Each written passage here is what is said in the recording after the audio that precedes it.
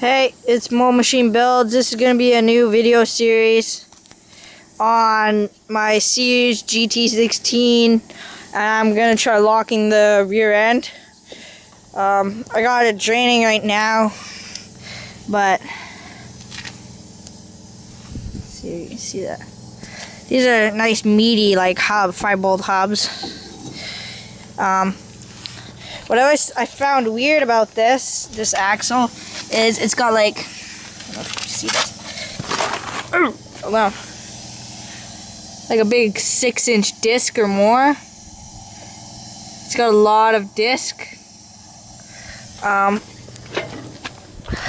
another thing I found weird about it is the pulley is on the side, not on the top.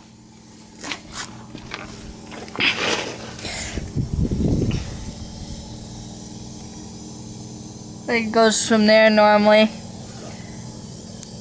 and it goes,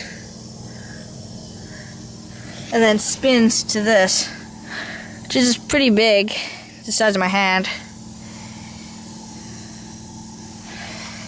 So I said it's like 6.5, 7-inch pulley on there.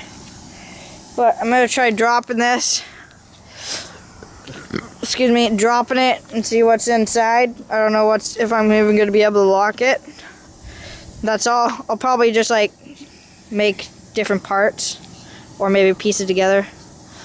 Depends what I feel like. I'll probably release that update before this if I do that update. Might not.